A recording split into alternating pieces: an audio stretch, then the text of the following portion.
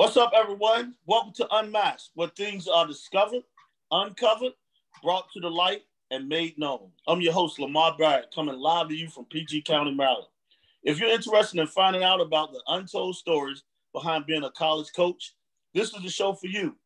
Being a former assistant men's college basketball coach for 16 years, there are so many untold stories behind the scenes in the life of a college basketball coach. Now, let's unmask them. Today's guest is a young and bright assistant. And I say young, but he's been in the business for a long time. Still a young coach with a great basketball mind. He's an excellent talent evaluator, a great teacher, a future head coach in this business in my mind. And he's a native of the Washington, D.C., Virginia, Maryland area, the DMV, as everyone knows it, Keith Urgo. Now, a little bit about Keith before we bring him on. I actually knew Keith when he was a high school basketball player at Gonzaga College High School in Washington, D.C. So I was coaching at Oxon Hill. And then from there, he goes on and he's a two-sport athlete, at Fairfield. We had a good career as a basketball player and lacrosse.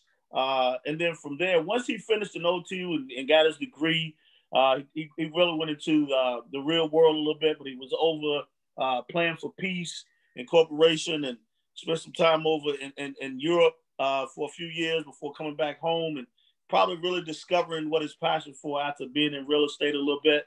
But he decided what his passion was, and he decided to chase his dream, which was basketball. And he had a chance to go back to his alma mater, and he's an assistant coach there with Steve Turner from 04 to 07. And with some really powerful program, national program. So they did a great job while they were there. And then he goes to Villanova, and he's the video coordinator for a year at Villanova. And then 2 years he spent as the director of basketball operations. And then he's an assistant coach for 1 year with Jay Wright. And then he gets to go to Penn State with Pat Chambers, who, did a terrific job up at Penn State. For the last 10 years, Keith has spent the first 2 years as an assistant coach, the last 8 years as the present moment as the associate head coach at Penn State. And, this is a guy I've known. I've seen him grow from high school kid to where he is. And like I said, there's no doubt in my mind he'll be a head coach somewhere in this profession one day. I want to say welcome to the show, Keith. Hey, Lamar, thank you so much for having me, man. I appreciate it. It's fantastic to be a part of the show.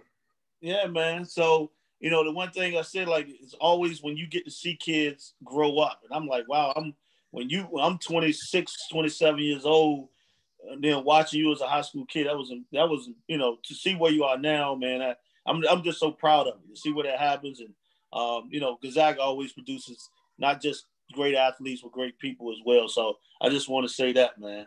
I appreciate it, man. And, we had some great teams back then, man, and Oxon Hill was always a battle as well. So, the area, it doesn't get much better than the DMV when it comes to high school basketball. And, people always ask me what's the best high school basketball league. And I think from top to bottom, not just because I'm biased and played in it, I just think from top to bottom, it's hard pressed to find. There are a lot of great leagues and great schools, high schools in the country. But from top to bottom, the WCAC is, if not the best, it's certainly one of the top 2 or 3 in the country.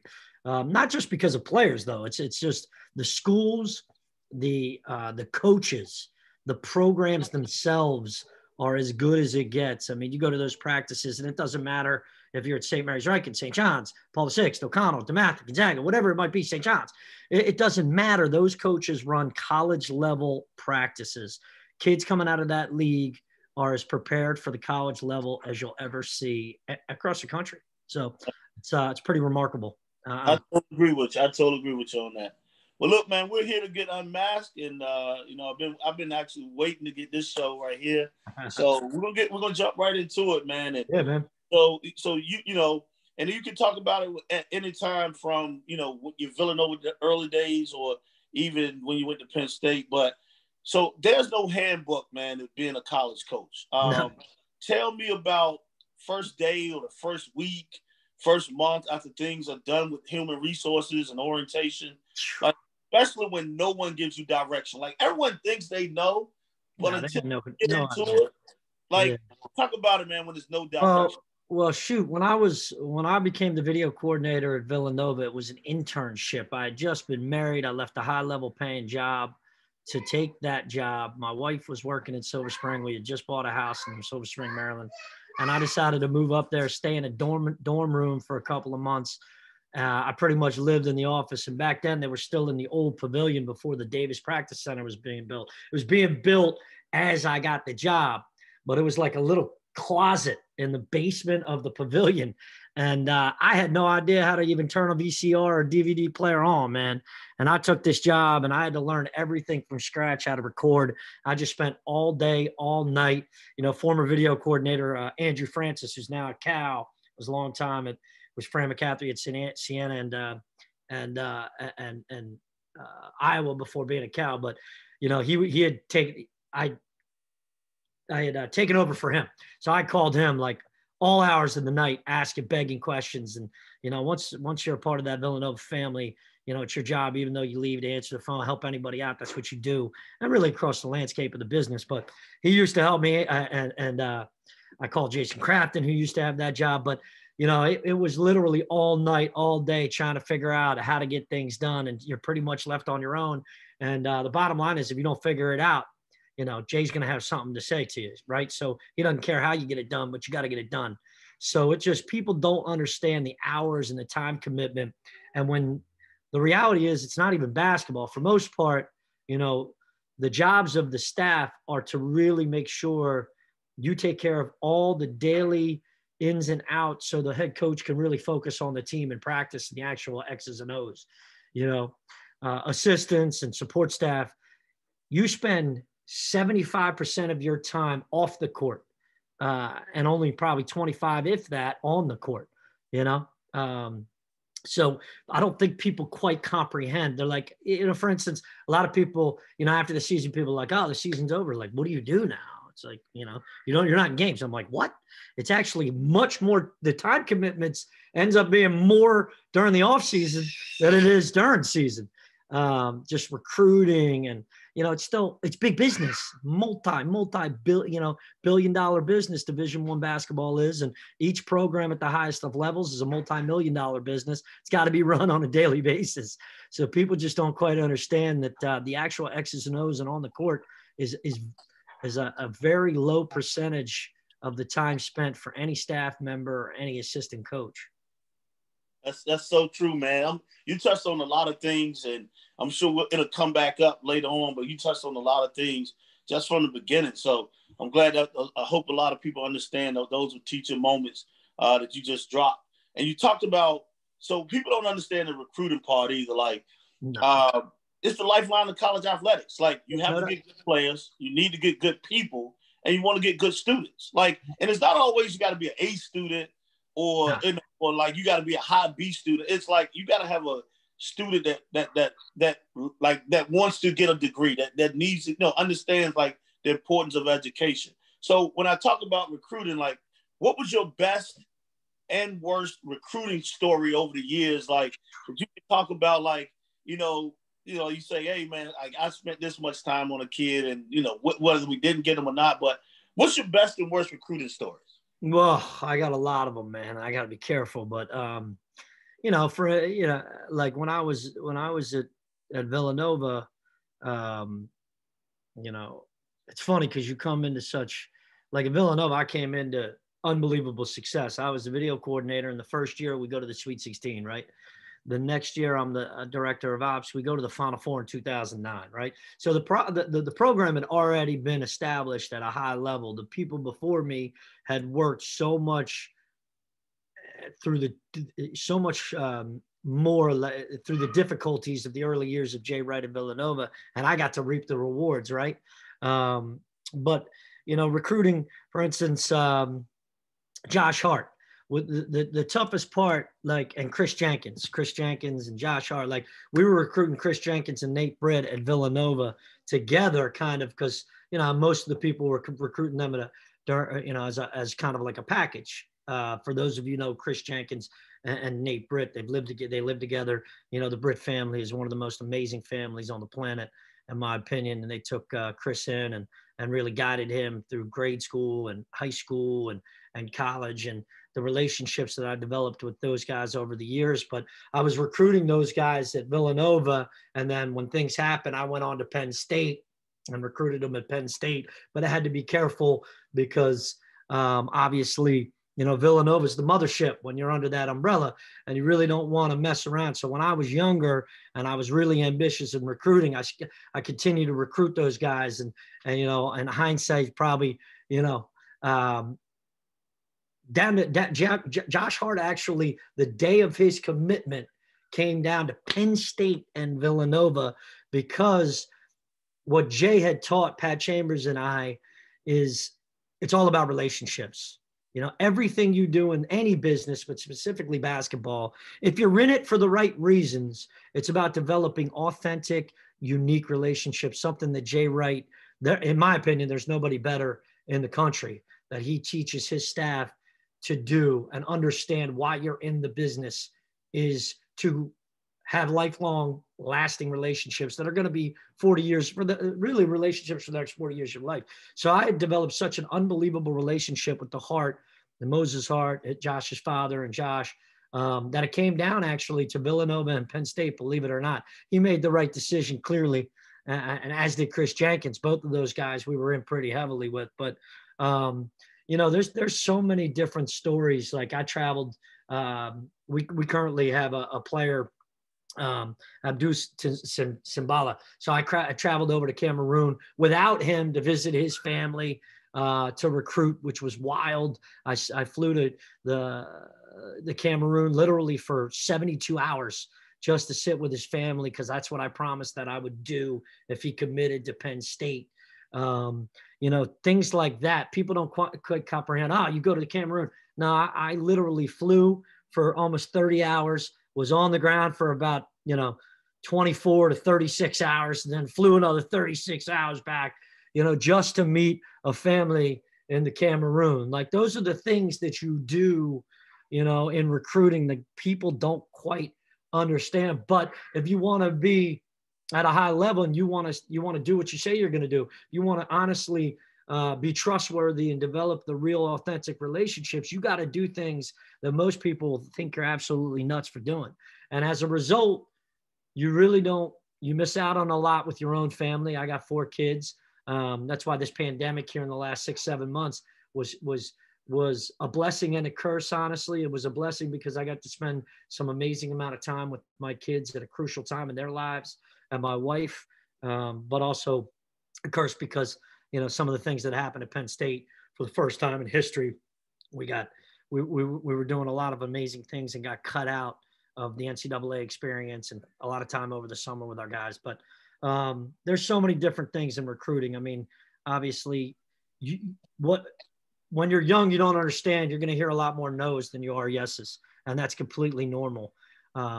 But what you can't do is you can't get upset, discouraged, and get resentful, because if you're truly about who you say you are, well, then those relationships need to matter. And in today's climate, there's a very good chance that your initial recruit doesn't commit to you, but you might get them in a year or 2.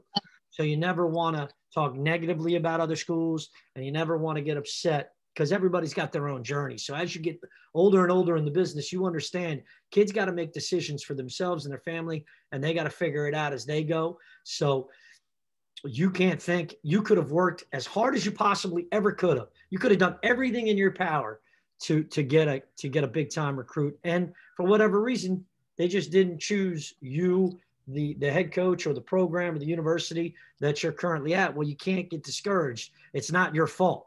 You know, every kid's on their journey. And that's one of the biggest things, that one of the biggest challenges I had to adjust to as I got older and older, more experienced, is understanding that regardless of what kind of effort, energy, and the relationship that I had, you might not necessarily get the kid to commit to your university. You know, one of the toughest ones was obviously there's a kid, I forget his name, kid who went to Emotep. Oh my God. Brandon Austin committed to Penn State, right? And it was a huge, huge recruit at the time at Penn State. I mean, I was living in Philadelphia, essentially, spending as much time as I possibly could in that area, trying to recruit kids to Penn State for the first time, kind of. And Pat Chambers and I really wanted to start a pipeline in Philadelphia. So I spent maybe 4 or 5 days a week for the first 2 years I was at Penn State down in Philadelphia, bouncing around to school after school, and just and Brandon Austin developed an amazing relationship with him and his family, and he was committed to us for several months. And then he started to blow up, and bigger schools started to come into play, and then obviously he ended up decommitting. And when you get a kid to commit and then decommit, it's like your whole world turns upside down. All right. He ends up going to Providence, and the rest is history. He was just an unbelievable player. He had some struggles off the court, but still a great player, and kind of a product of his environment, honestly. But some of those commitments and then decommitments, they're hard to swallow for a while. You try to figure out, the hell did I do wrong? Why all of a sudden did the relationship go sour or something? And most of the time it didn't. There's just outside forces you can't control. Yeah, that's another great jewels you're dropping right there. And I'm gonna say this while we're talking, before to even go into the next question. A Gonzaga guy was my biggest regret. Said Lindsay, I still go back to it, but Cedric was phenomenal. But you know what? Relationship has always been great with him and his family. Yeah, it made the best decision for him, and it worked out for him. And I'm so happy for that kid, because I did see him grow up. From another kid I saw grow up in the area from when he was a 7th, 8th grader to him graduating to high school. So I'm gonna say Gonzaga guy is my biggest disappointment. I'm gonna put that on that one. So. Seb was an unbelievable player. They had some great teams when he was there, and he had a great career at Richmond, man. Yeah, great career. And that's what I find. The more and more you're in this, you can't take things personal, and that's what, especially now more than ever. And again, these are still kids. They're still young men trying to figure out what the right decisions are for them. And everybody's kind of on their own journey. And that's one of the biggest things I try to tell younger coaches. Don't get so resentful. Don't hold grudges with other coaches in the business because you think they did this or that. And, maybe you did everything right. It's just the school wasn't the right fit, for whatever reason, and that's just reality. Don't get upset at them or the family or the other coaching staff. A lot of coaches get upset at the schools and end up getting the kids that they were recruiting. That does you no good, And there's so many incredible players now. The game has evolved so much. The exposure is unlike any other time. So there's just so many high level players, you just can't get discouraged at missing out on a few. I've had the opportunity to work with some young coaches that get their first assistant coaching jobs, and recruit, and they get all worked up at the fact that they didn't get this guy or that guy, and they think it's their fault. I'm like, dude, believe me, man, you're going to hear more no's, a lot more no's than you are yeses. So true. Business difficult. So true. So you talked about something earlier, and you touched on it, man. This is just interesting, because I say it all the time. Like, what did you have to sacrifice? I don't even say give up anymore, but what did you have to sacrifice, man, achieving your current level of success? You got to sacrifice a lot of personal things in your life. I mean, you got to sacrifice. Unfortunately, fortunately, I have a phenomenal wife who's able to kind of hold down the fort at home. But, you sacrifice a lot of time with your family. You don't get to take the typical vacations or the weekends off that a lot of not normal, but other businesses allow you to do. Like, you don't have weekends. I mean, you work 365 days a year. You always have your phone on you, regardless of whether or not it's Christmas, or regardless of whether or not you're on your 1 week vacation in May or 1 week vacation in August. You're just constantly communicating on a regular basis with whether or not it's your own team, your own staff, or recruits, their families, coaches, whatever it might be. So you sacrifice a lot of time with your own family. I got a big family, 9 boys and a girl in my immediate family. and I sacrifice a lot of family time with them. I don't get to see my brothers as much or spend time with my parents, or, you miss out on a lot of holidays and normal family vacations. The family get-togethers would happen like around Easter, things like that. Most of my family goes down to Florida. My brothers bring their families and everybody's together. I don't get to do that because we're in the thick of the season. You miss out on some, family events like weddings. Sometimes you miss out on best friends. I've missed, some of 3 or 4 of my best friends out of 4 or 5 group of, I missed their weddings as a result of having games and stuff like that. You miss out on a lot of that stuff that you got to sacrifice to reach your goals. And it's tough. And not only that, you love the game of basketball. So a lot of people think they love the game of basketball.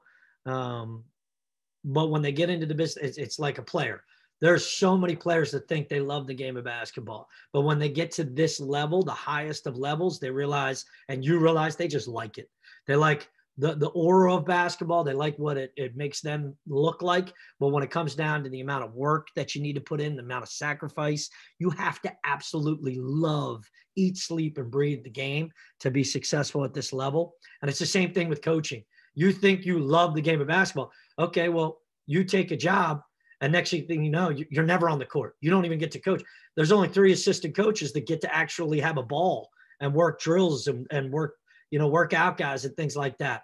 But most of the time, if you're recruiting, you're not even around your own team. You might be gone for 2 or 3 days, come back, and you have no idea what's going on within your own locker room. You weren't at practice the last 2 days. You're like, wait, why are we doing that? But you have to sacrifice that. Because a lot of the times you have nothing to do with the X's and O's, right? So it's you think you're just going to be around basketball the whole time. Well, you're not. You're not around basketball at this level. A lot of guys in some programs, and now I couldn't do this, but some programs have some guys, their third assistant, whatever, he might be on the road and miss games. He might be recruiting during, I couldn't do that because you work so hard for that 2.5 hours. Blood, sweat, and tears.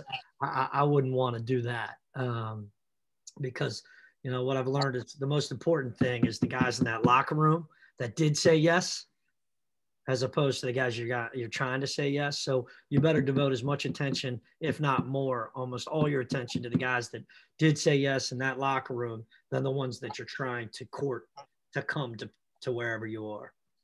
That's some great stuff right there, man. That's great stuff, Keith. Like, we know this too, scouting reports, man. That's huge. Like you just talked about, like being on the floor, like being a part. Like that's a big thing. And us coaches take that personal because you're the ones who watching, 6, 7, 8 games. So you got so much invested into it. You can always tell who scout reporter is because they're on the sideline, they're jumping up going nuts. When you're not doing stuff right, they're yelling and screaming. But then and then you got to think about it. And I started thinking about it more and more when I did this show. It's like these kids have to go to class. They have a lot of stuff that they're doing as well. And then give them all this information. And so you got to figure out, you got to kind of balance, like, how much can I really give them versus trying to overload them with information. And so then you got the coach that, you're telling the coach, like, yo, coach, this, kid is 2 for his last 30 from 3. But then as soon as he make 2 threes in a row, looking like, he looking at you like, I thought he couldn't shoot. Coach, I know said he couldn't shoot. I said he's struggling. Yeah, so exactly. talk about your best and worst scouting report you may have had over the years. Oh, this is hilarious, actually. Villanova, my first scouting report. And, guys were messing with me. Pat Chambers was messing with me, even though he wasn't there, because I leaned on him a lot, even when he was at BU. And Jason Donnelly and Doug West and a lot of these guys. But my first scouting report, they're like, look, when you get into your one-on-one meeting with coach, you got to know everything about each player. It's not even just about, you got to know their high school coach, their AAU coach. He's going to ask you, tell me about this guy. So they had me like literally sitting. I didn't sleep for days. I was so fired up. And I thought I knew everything. I had flashcards for every single player, AAU, where they were in grade school, blah, blah, blah. And thinking that he was, in that one-on-one meeting, he was going to ask me something about like the 9th man on the team or the 11th man, like, where did he play grade school? What parish was he a part of or something? I was that dialed in, right? He didn't ask me one of those questions. I sat in there. He didn't even seem interested, you know, in what I was doing. I had pages and pages and pages. He's like, look, Keith, less is more.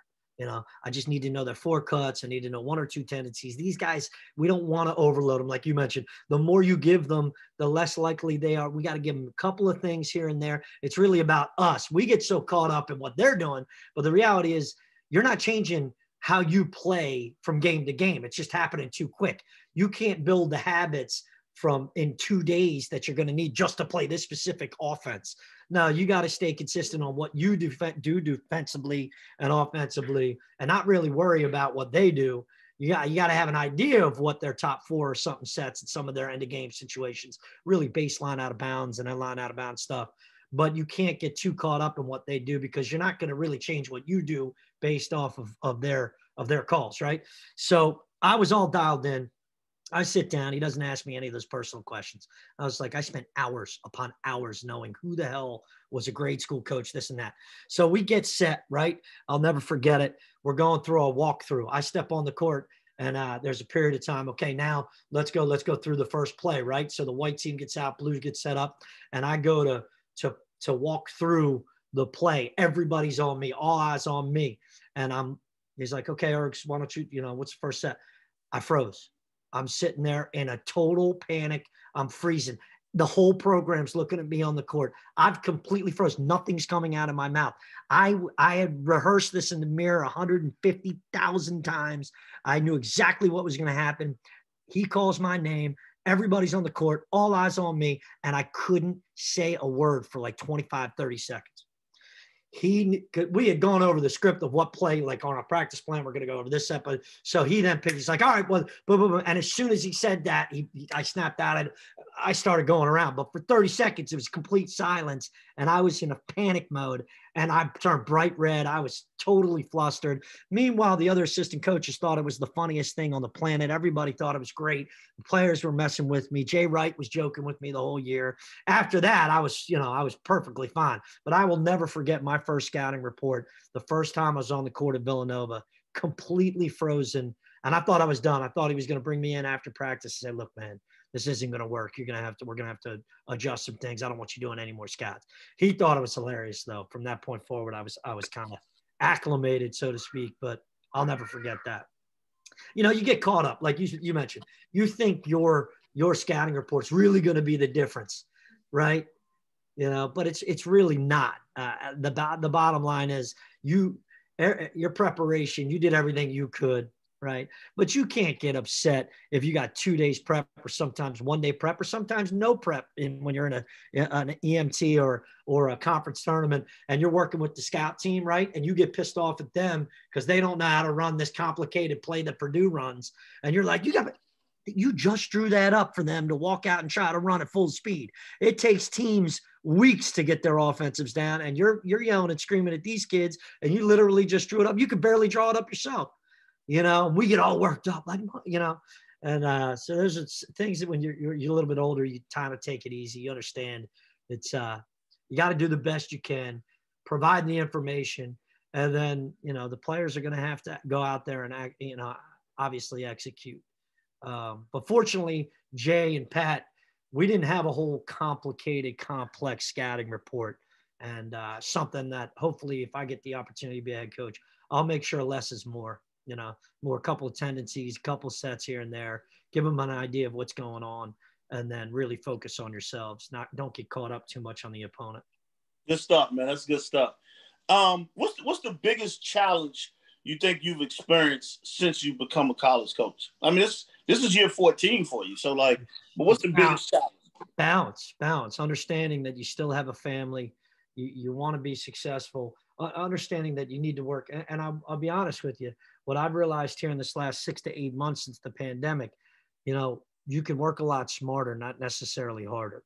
Working 18 hours or 17 hours thinking that you're getting, you're incredibly productive.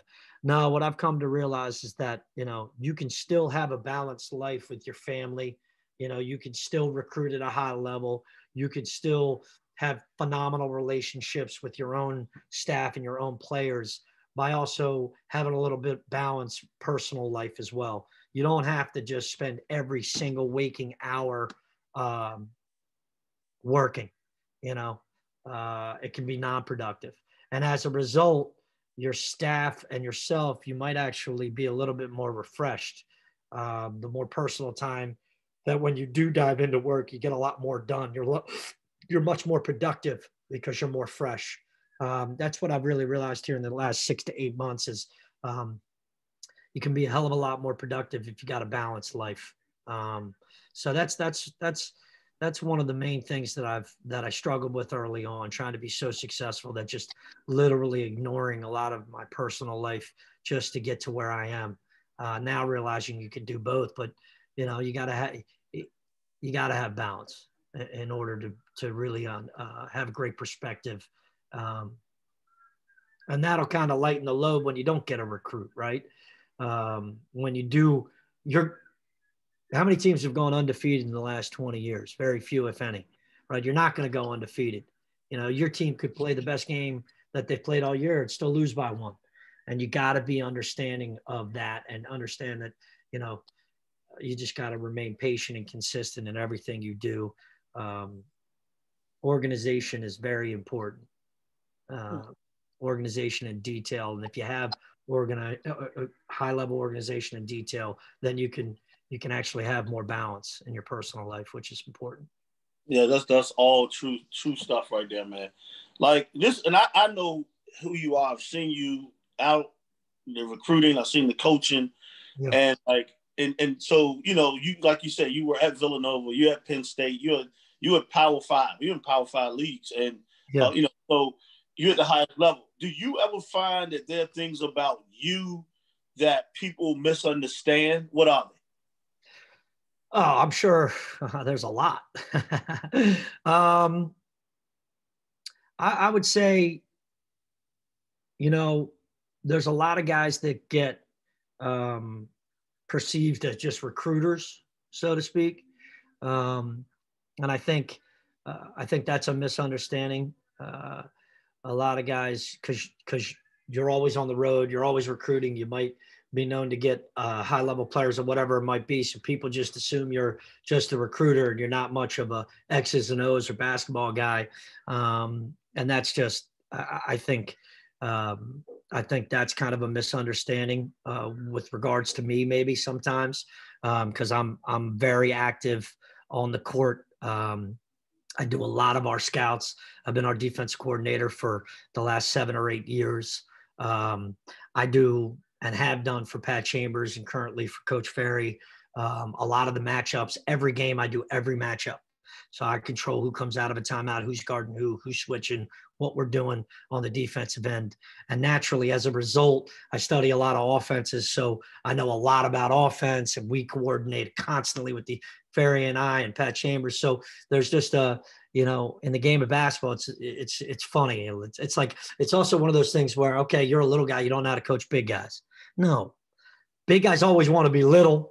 The little guys always want to be big guys. So I was like, oh, you need a big guy to coach a big man. Well, no, they definitely have that experience, but I'm the one coming off the ball. I know exactly what a big man's going to do and how to exploit it. So I got to teach a big guy, yo, this is what they're looking off the ball. You make this mistake, a little guy's going to dig. And, you know, it's just everybody has a great understanding of the game of basketball who coaches. And you're not just a recruiter. You could do everything and be highly successful at all of those things, which I think is just a misunderstanding throughout our business. A lot of guys get labeled as just X's and O's guys or just recruiting guys. And I think you can't be in this business if you don't know what you're doing on both sides. So true, man. I agree with you on that. What do you try to teach or even educate your players besides just basketball? Oh, everything. Are you kidding me? We don't even focus as much on basketball, man. One of the things that Jay Wright and Pat Chambers have taught us is everything is about relationships.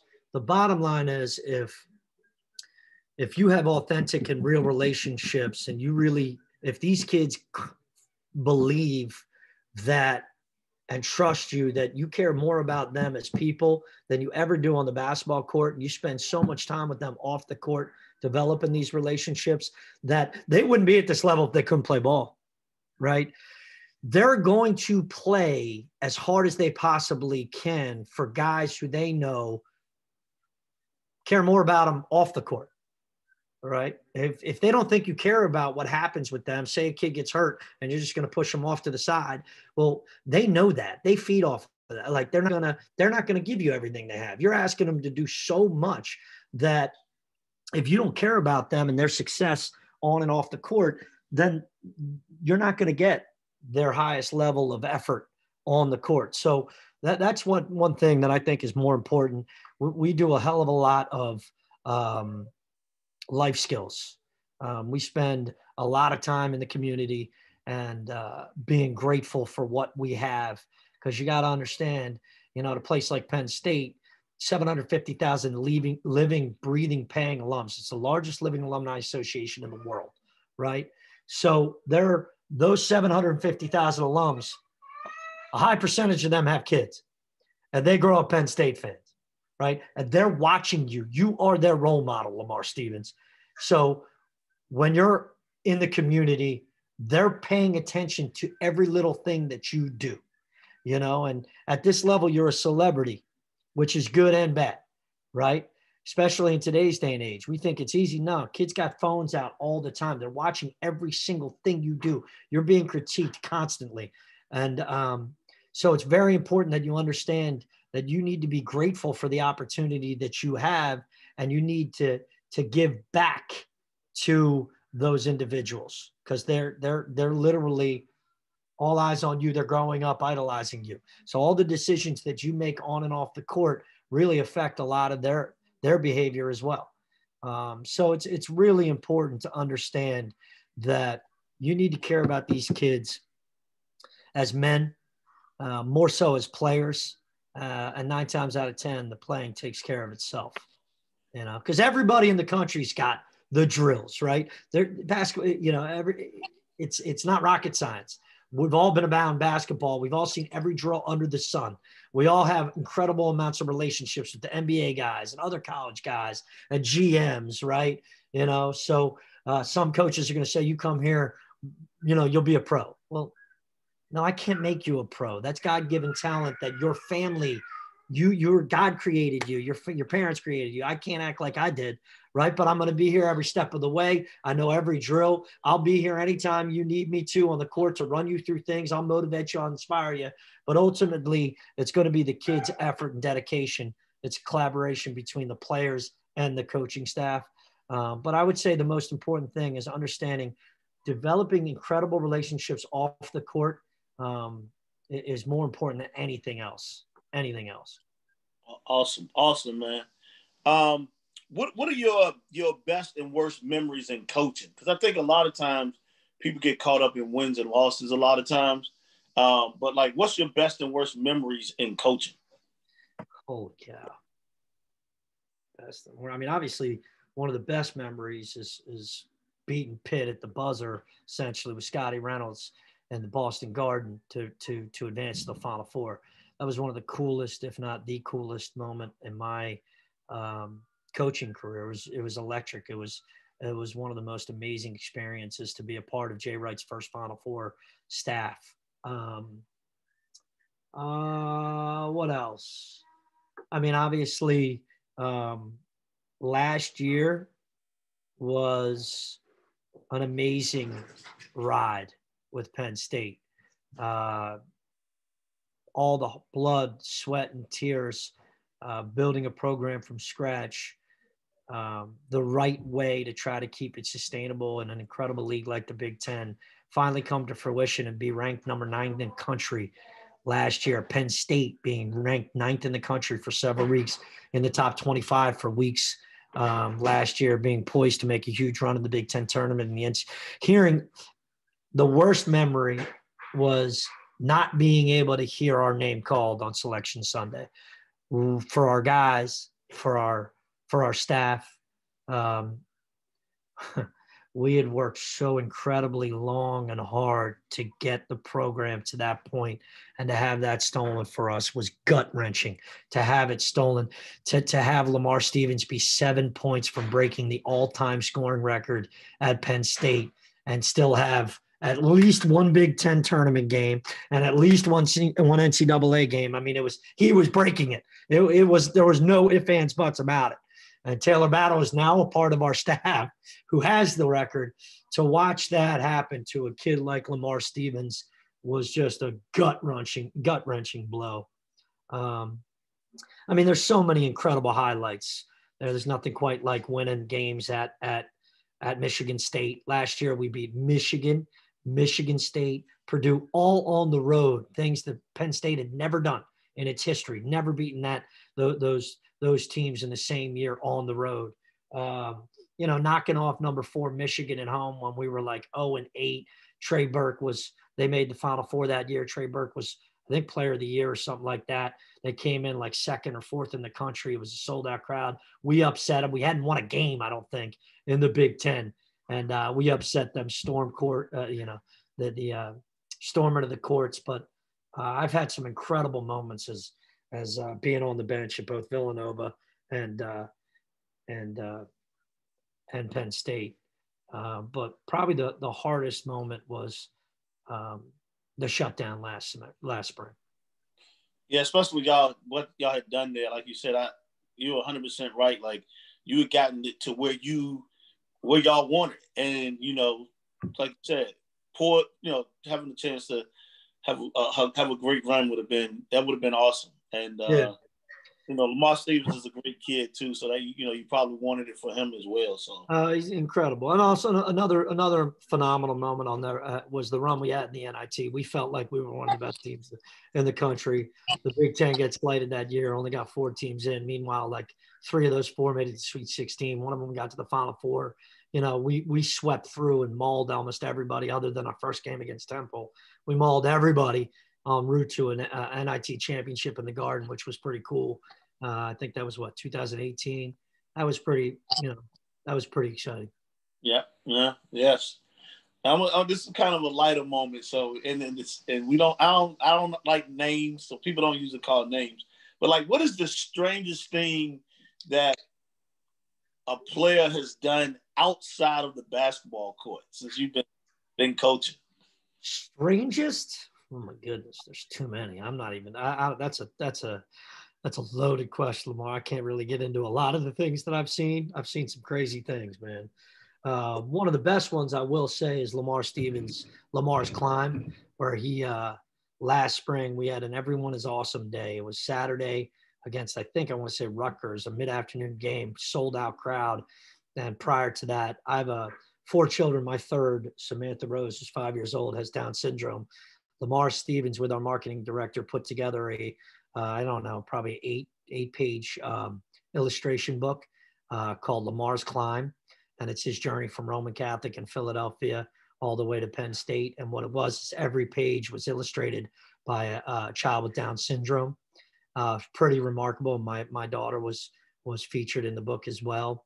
And the day of the game, he stayed after and signed 500 books. It was a massive hit. Got requests for thousands of books after that. One of the coolest experiences that I've ever been a part of, and something that brought Lamar and I even closer. He has a phenomenal bond with my daughter, Samantha, but that wasn't a strange thing, but it was one of the most emotional probably, and one of the neatest things that I've ever been a part of with a player. Wow. That's powerful. That's very powerful. I mean, for him to do that's some awesome stuff, man. Wow.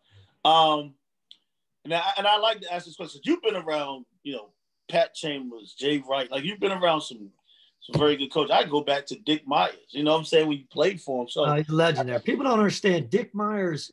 I don't know if this is true, but I'm pretty confident it's true. Nobody had a better win-loss record against Morgan Wooten in history than Dick Myers. Yeah, I'm almost positive he beat Morgan Wooten more than any other coach in the history of Morgan's career. It had to be. It had to be, because you may be right. You may be right. That's something worth looking at. Yeah, Dick Myers, it was unreal. I was so fortunate to play for that guy. I learned repetition was probably one of the most important things to anything, let alone basketball. Repetition. It's what made our team my senior year, who was not nearly as talented as some of the other teams in our league. We were unstoppable because of the repetition and the cohesiveness. Yeah. Wow. So I ask you this: like, if you had a chance to sit down with 3 or 4 coaches, and that could be across any time, and just pick their brain, you just want to know how they did it, what made them tick. Who would those? I mean, you experienced Jay, you experienced Pat. Like, who would those guys be that you be like, you just want to sit down and grab lunch or dinner and spend a couple of hours with and sit and talk with? Man, next time you gotta give me these questions prior to this interview. Tom Izzo's one. I just think he's very similar in stature as well as mindset. He's like a mix between a lot of coaches that I admire. This is outside of basketball, but Lou Holtz. I grew up a big time Notre Dame fan, and I've watched a lot of incredible speeches that Lou Holtz had given. I love the way he coached Notre Dame football. I was a diehard Notre Dame football most of my life fan. Still love them, but Lou Holtz was always someone who I admired and wanted to pick his brain. Another football guy, Bill Walsh. I'm reading his book now. It's like an encyclopedia coaching. It's incredible. I'm a big football guy, and believe it, a lot of things transfer over to a number of sports. But wow, more basketball. I'm gonna have to think about that. One.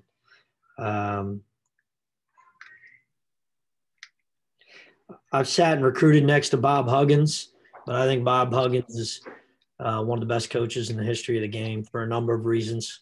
But I love the way his teams play, the way he coaches. I admire him. Who else? I'd probably say Morgan Wooten. I met Morgan a few times.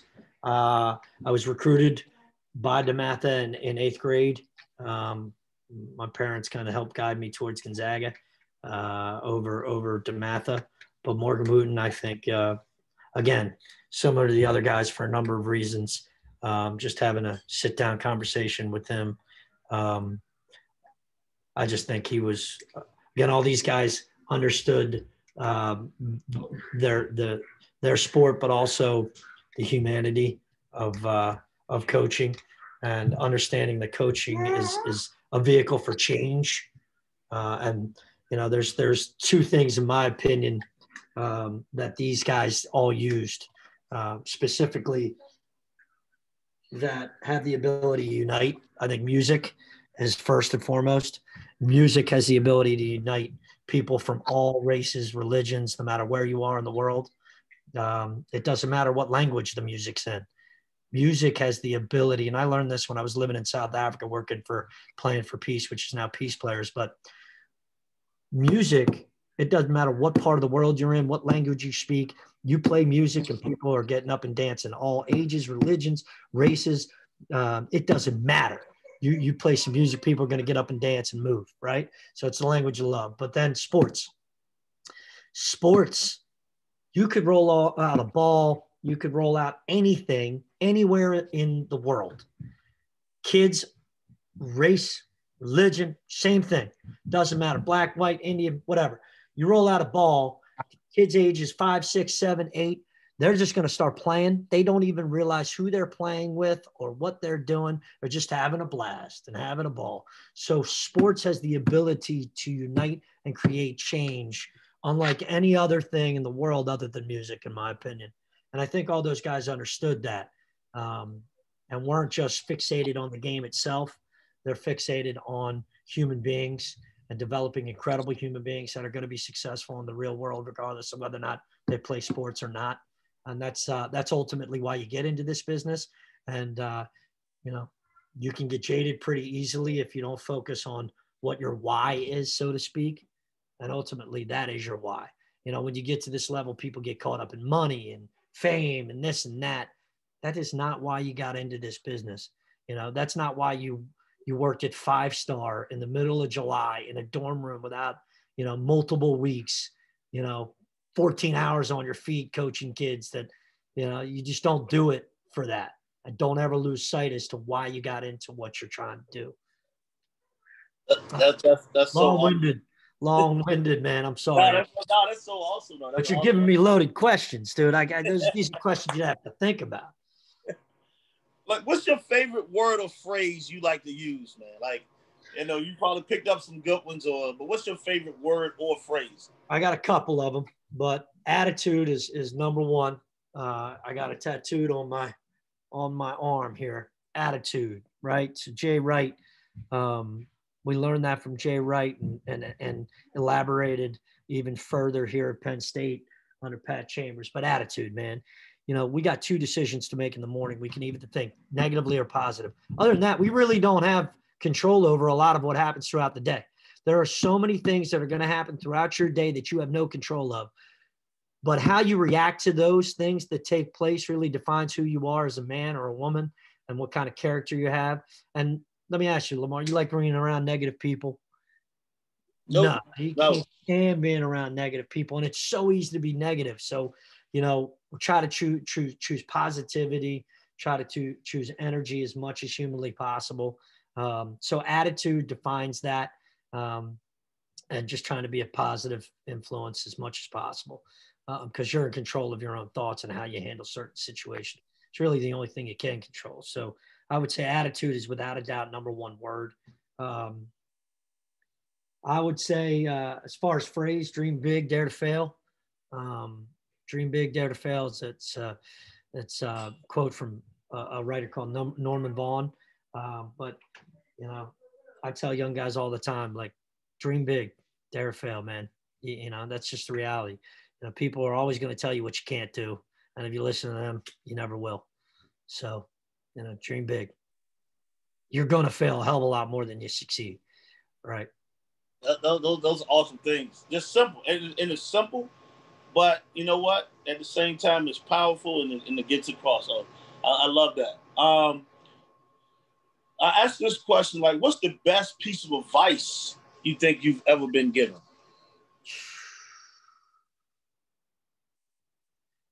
Don't confuse passion with emotion.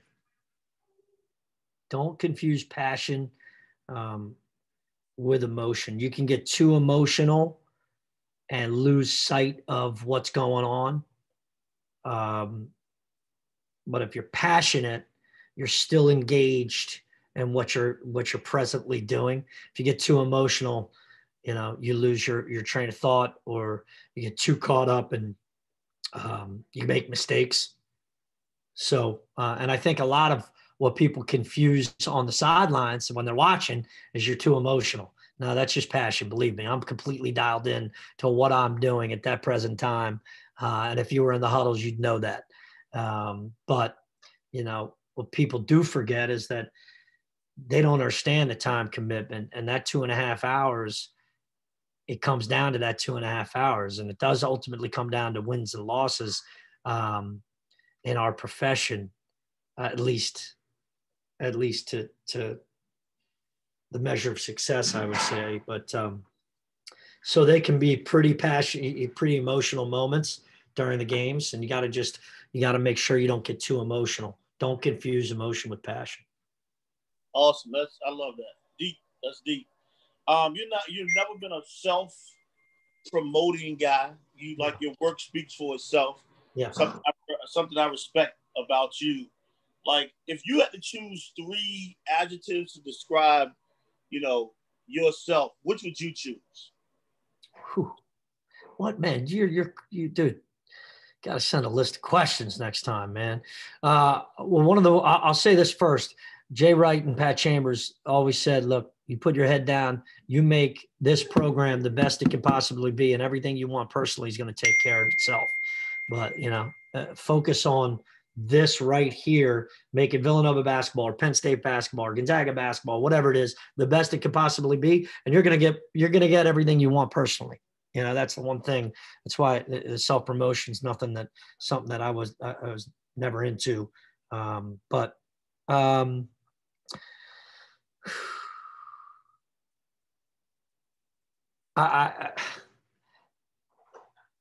Energy How did you phrase the question again? What are the three adjectives that three describe adjectives? yourself? Energy is definitely one. I can say that one. That's Yeah, definitely energy. I mean, number one, energy is a must. You got to be energetic. You got to be passionate about what you're doing, and if you are that way, you better stay consistent and understand. Because if you show up one day and you're not, everybody knows something's wrong. So energy is definitely something that I have and that I try to bring to the table each and every day. Positive attitude. Try to remain positive all the time. We've been 0-10 in this league, in the Big Ten. We've been 0-8, 0-6. But the ultimate thing was, analysts on the day of a game, we're 0-8, 0-10, 0-6, 4-game lose, whatever it might be. You'd have no idea. If you walked into that gym, music blaring, energy level so high that an analyst would be like, dude, this looks like a 6-0 team. You'd have no clue that we had lost 4, 5, or 6. So just constant positivity. And guys feed off of that. Positive attitude, energy,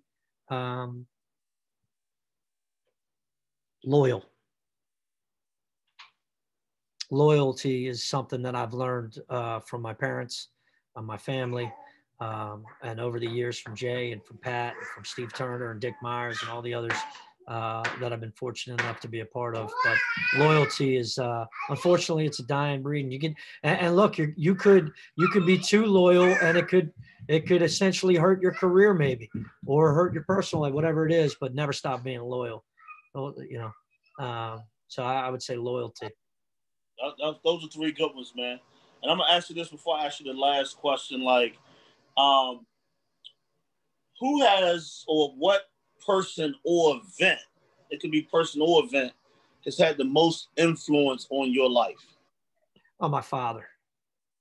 And I know a lot of people say that, but my father has had probably the most powerful influence on me.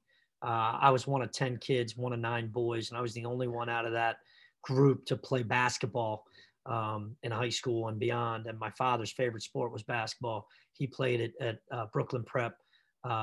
He reffed, Power Memorial against, Lou Alcindor. He used to ref his games, and he went to Fordham University to play basketball.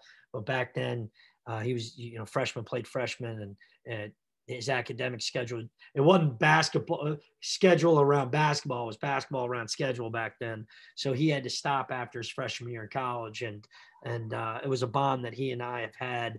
When you grow up in a family that big, you got to find your moments with your parents and how you so that's a bond that he and I have had. And fortunately that no one else in the family had. So he was always a major influence on me. His work ethic is unlike any other I've ever known.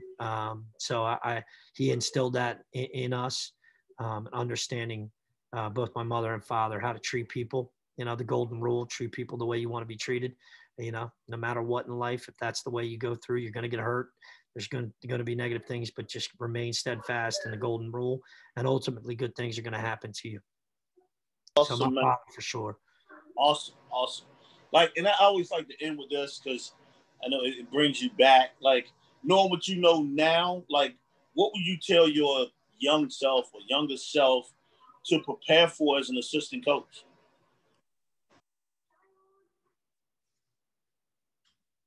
Patience is a virtue, man. Stay patient. Just stay patient. Everything happens for a reason. Continue to stay patient. Continue to understand why, and remember why you do what you do, because there will be ups and there will be downs. But ultimately, remember this whole thing is about relationships, and never lose sight of why you got into what you're doing. So patience, having patience. Awesome. Well, look, man, I want to thank you again, Keith, for being a guest on the show and being unmasked. Is there anything you want to leave with the viewers before we go? No, I just want to say thank you so much. And everybody continue to stay safe out there, man. Stay positive, stay safe. Awesome. Well, thank you, viewers, for watching another great show. Stay tuned for the next guest as we get them unmasked. See you next time, and stay safe.